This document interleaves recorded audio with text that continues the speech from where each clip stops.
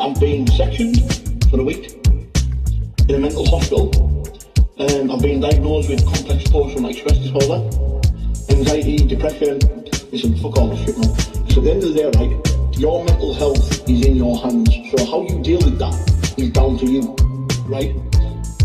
In May, when I got sectioned, I came out and I promised myself I would never ever let myself get in that dark place again, okay? And I haven't. I've stayed positive, good things have come, and now I've got a lead role in a Netflix series. And I just want to thank Ross. Ross, love you, mate, and thank you for believing in me. Fucking respect, bro. And you know what? See when I do make it, see when this Netflix series comes out and my profile goes through the roof, I won't change. I'll just be the same person. I'll go to Aldi. Sometimes I go to the charity shop and I get clothes out of there for like $2.99. I won't change. I'm not a materialistic person. What I am is a normal guy that doesn't forget where he comes from, and I don't forget my fucking mates.